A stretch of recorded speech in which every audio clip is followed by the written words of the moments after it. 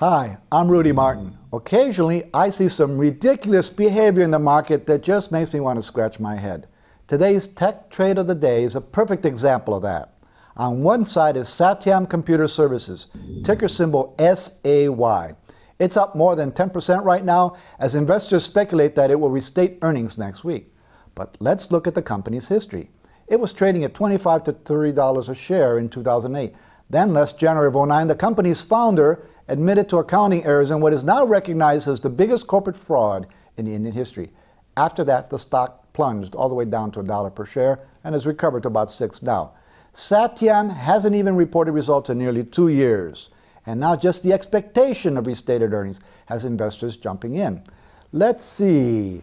Overstated assets, understated liabilities, non-existing income. Would you be interested in a stock like that? How about Fannie Mae under the same conditions? On the other side of today's tech trade is Adobe Systems, ticker symbol ADBE. This is a proven, real cash-generating stock with an unassailable franchise. And it just posted record revenue on solid sales of its flagship Creative Suite 5 software. But Adobe also warned that its results in the coming quarters will fall short of analyst expectations. And now, all of a sudden, investors seem to have lost confidence in the manager's ability to manage its long-term growth. So, Adobe shares have dropped like a rock, down 20% on the news. The moral of the story: never underestimate the impact of earnings guidance and earnings expectations on shares.